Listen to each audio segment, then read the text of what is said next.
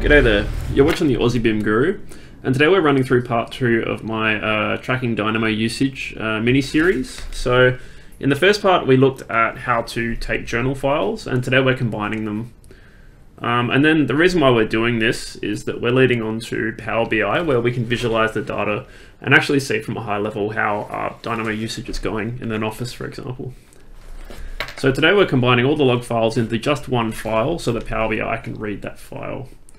And just a reminder for why we're doing this, we're trying to prove the success of Dynamo, so forming a business case in order to secure research and development time from executives so that we're not seen to be wasting time by scripting, which is a common issue with Dynamo in offices and culture in general. And we're looking to track users and identify trends as well, so say what are the most popular scripts, which scripts have never been used before, just high-level metrics to really understand how successful Dynamo is in our office.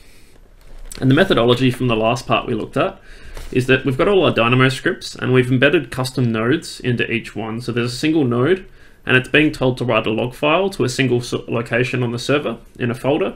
And today we're looking at taking those log files and using a Dynamo script to combine them into one single Excel file that Power BI can read. We're using some custom nodes today as well. So you will need a package called Bumblebee, which is available on the package manager. And it contains these 3 nodes that we'll be using. So reading Excel data, and then building Bumblebee data, as it's called, and feeding that Bumblebee data into a node to write Excel data. And the reason we're using this instead of the read and write Excel functions in Dynamo is because you can actually maintain data formatting this way. So if you have columns with custom width and header rows, this won't wipe out that data, but by default Dynamo will remove that data unless you use a custom package like this. So that's why.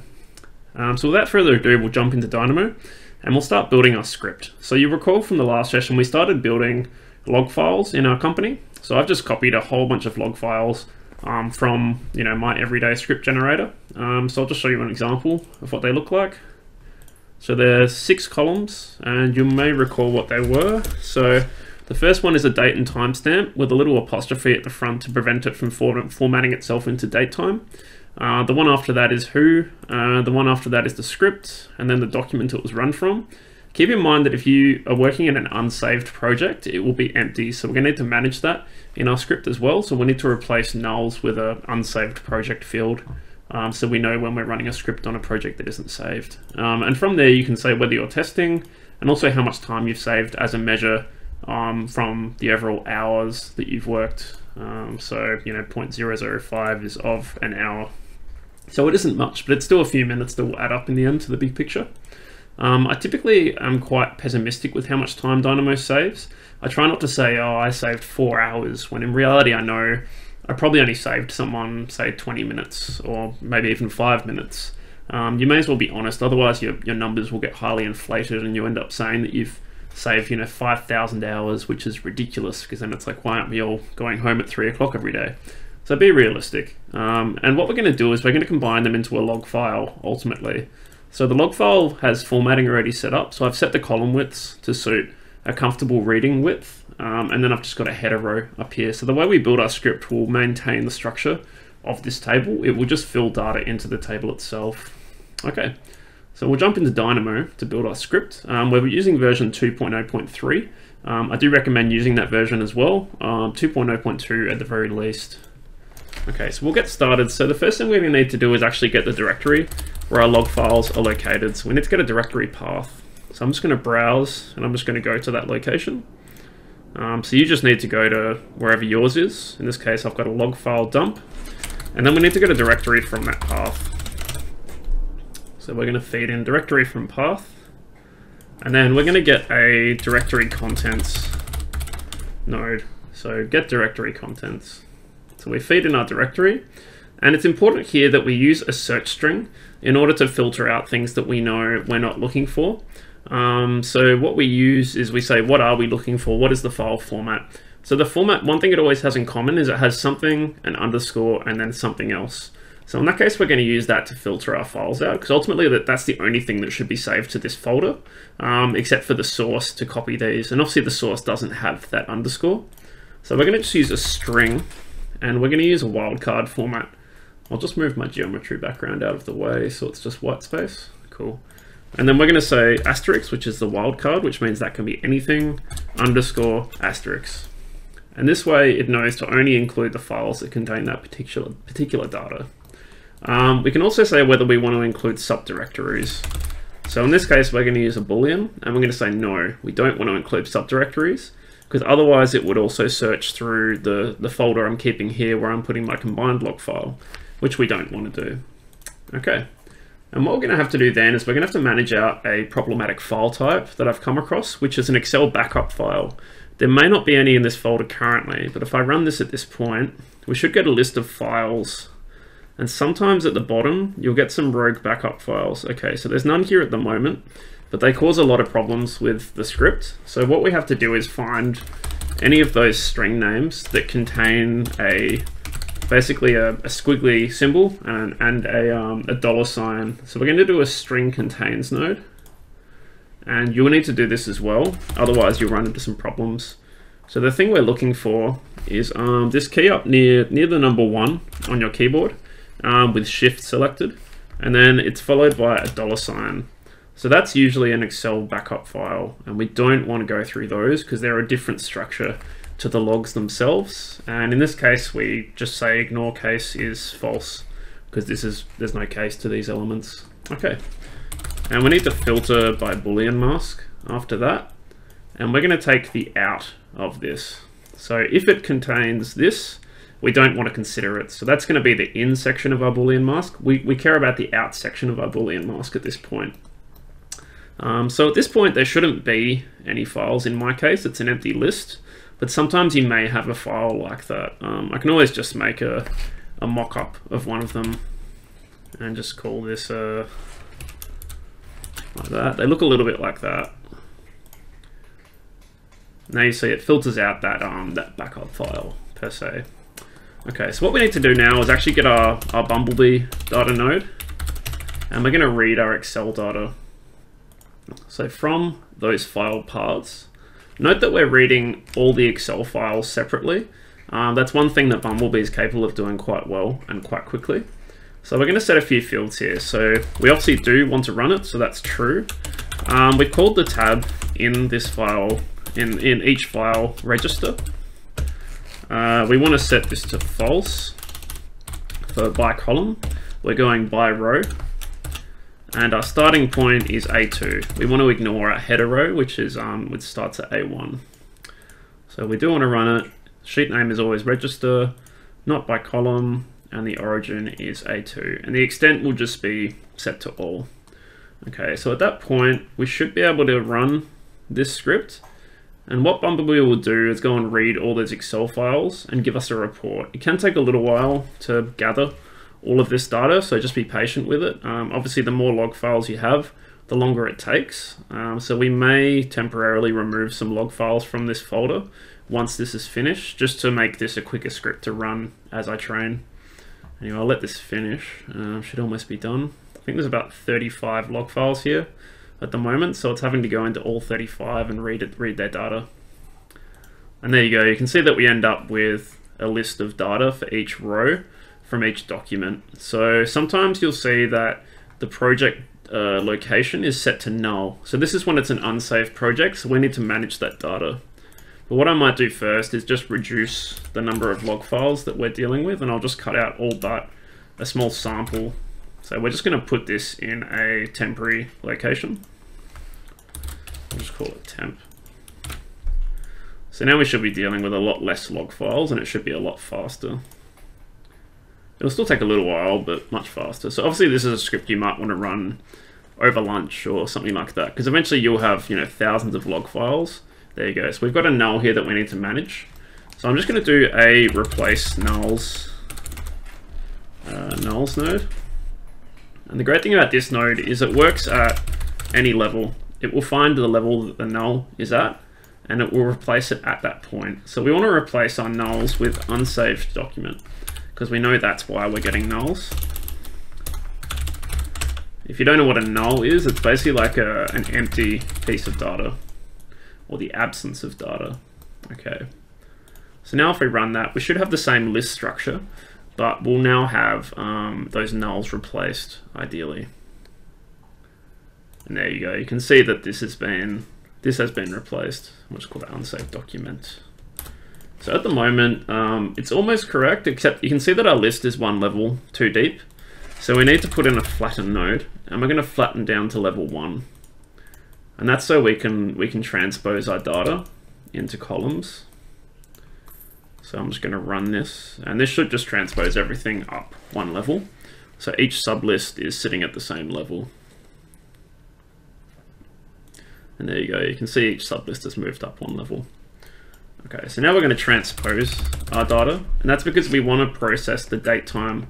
Notice that the date time no longer has the apostrophe in front of it. Excel has actually managed out the apostrophe in how Bumblebee reads the data. So we need to reintroduce something to stop that. So we're going to transpose our data at this point, which will replace the columns with the rows.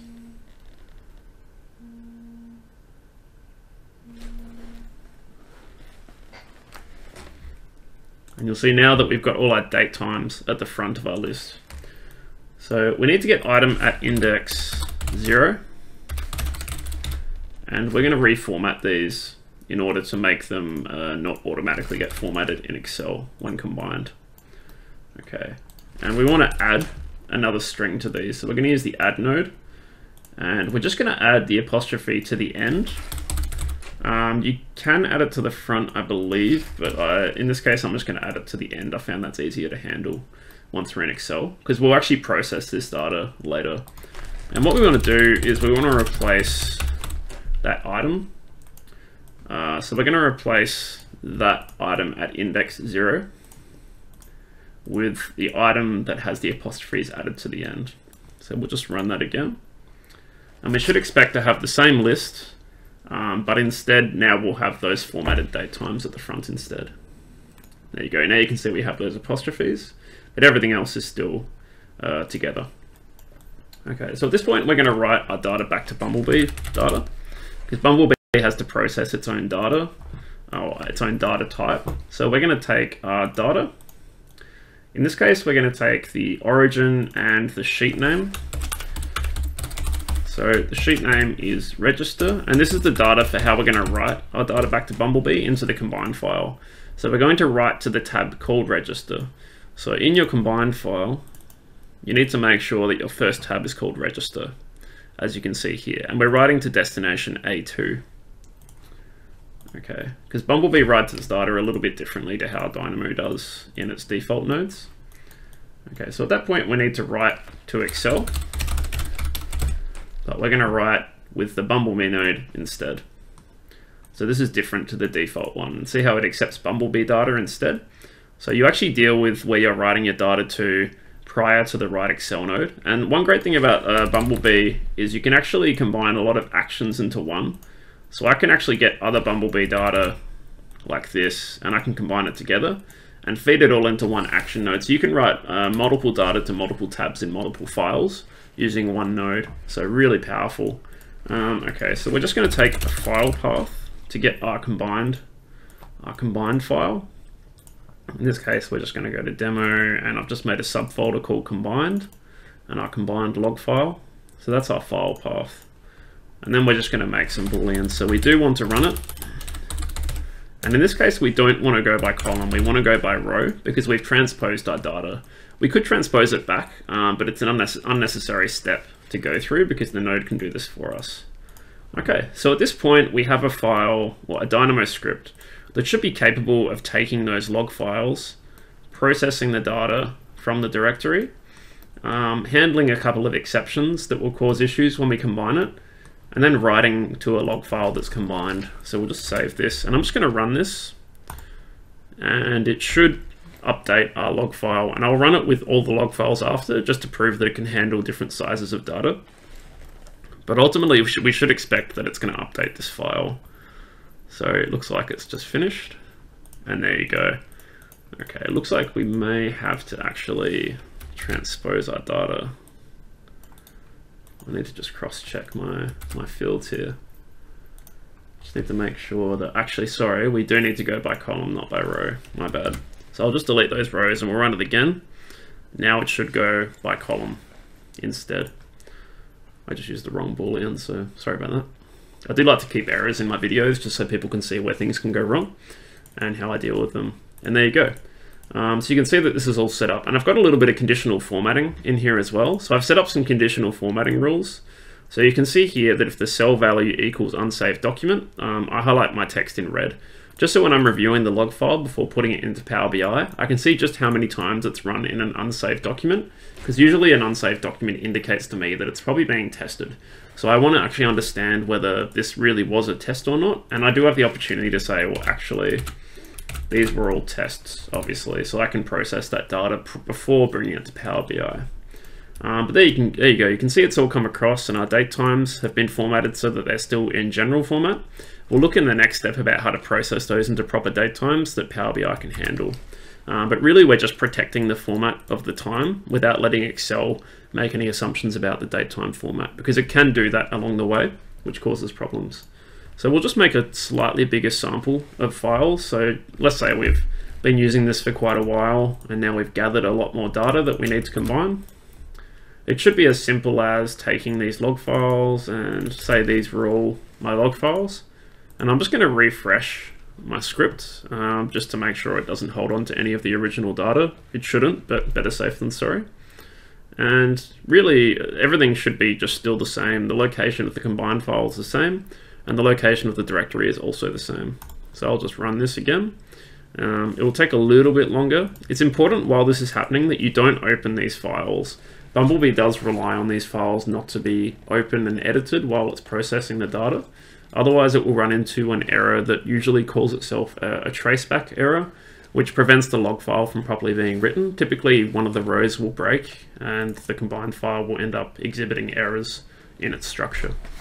So it's good to run this when you know people probably aren't running Dynamo too much, because obviously when they run Dynamo, they'll be adding files to this journal folder. You can also obviously process the data in a separate folder by copying it elsewhere and just changing the location of where you're getting your log files from. It looks like that's just finished, so we'll just check. And look at that, so much data. So you can see that every single user and script and document is here. So we have a really good set of data that we can process into Power BI. So that's pretty much the second script in a nutshell. So on the third part, we're actually going to look at processing this data using Power BI into visualized data sets. So I think that's going to be a pretty exciting video. I think it's a new skill set for most people. And it's sort of the reason why I made this series. So hopefully you're still with me and following along. If you're not already following and subscribing, feel free to do so. I hope you enjoyed this video today. And hopefully I'll see you on the next one. Thanks. Take care. Bye.